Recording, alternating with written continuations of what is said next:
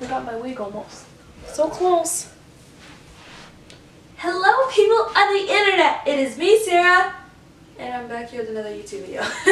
So today I'm going to be talking about every struggle that I don't want to start like people that wear, extensions, weaves, like black people in general. There's nothing more annoying than when this happens. Oh my gosh, Bonquisha! Yes. Is that your real hair? Yes. Why are you asking? Yes. I mean, I bought it, so it's mine. Yes. Why are you asking? Yes. I mean, I bought it, so it's mine. I'm pretty sure that's a weave. Or a wig, I don't know. I'm pretty sure it's one of those things. I paid $280 on this weave, so you best believe that this is mine.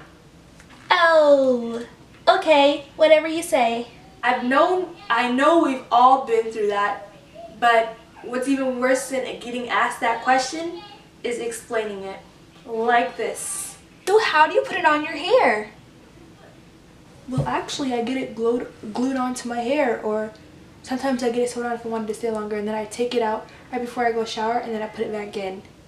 Oh my gosh, really? That sounds like it hurts. Why would you do that to yourself? I'm actually just kidding. I do get it sewed on, but like it's like in braids where you kind of like sew it onto the braids. Are you getting this? Actually, I kind of do like sew into my hair sometimes. For my braids kind of look like that. It's kind of when I like add hair and braid it into it. If you know what I'm talking about. I'm really confused.